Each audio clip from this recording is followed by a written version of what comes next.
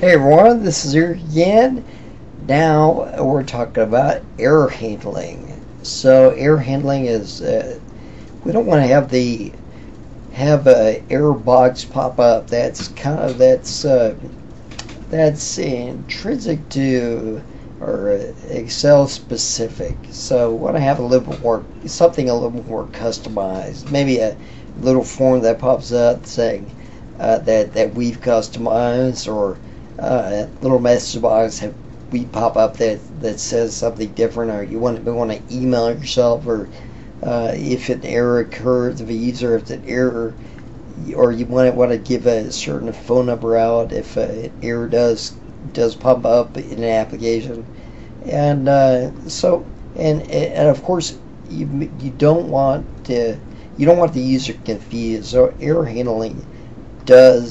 customized error handling does work, and it's very, very helpful. It's something you really need to know. So here we have a simple error, and the program encounters an error, and we're going to have a simple way to handle an error. So if you look at the read text files program, or watch that video, you're going to see a little more complex error handling in action, and you're going to see this as a part an error and how to handle an error. Okay, so I have public sub error sample. Okay, let me go ahead and step through the code here. Okay, error sample. So we dimension something in error int number. So first of all, we want to tell it, if you have an error, where to go. Okay, go to a label called error handler. Well, here's a label. If you're familiar with BASIC, you know about the labels. Okay, go to this. Go to line 548. Go to line 6. If this, go to line this. If that, go to line that. Okay, so we have a label here. If on error, go to that label. So now we're going to inherit an error for int number.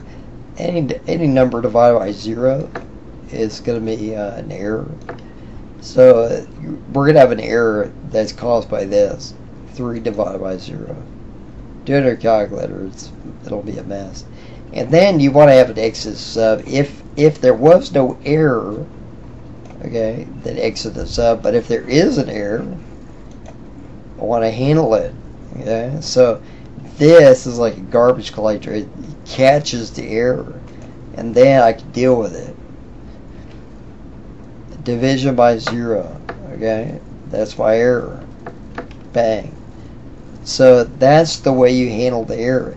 Now, so again, we still want to go to the error handle label. Here we have an error. Here's our label.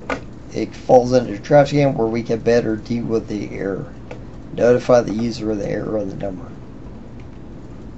Okay.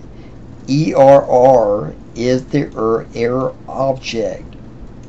It has a number of properties. It has an error clear, okay, method, and it has a description property, help context property.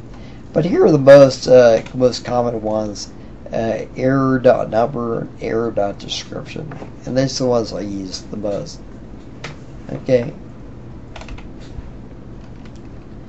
Again, this is really important. Make sure that you put the exit sub here.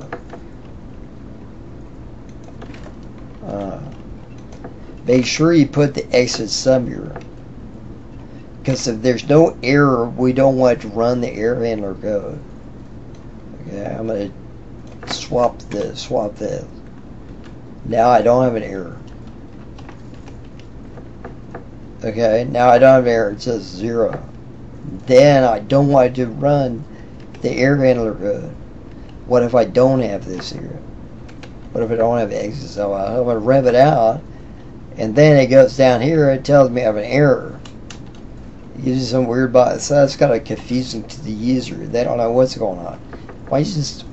They say, why do you give me the message box? It works at the flow. So we're going to cancel the error by using the exit sub instead of having the message box telling everything's alright.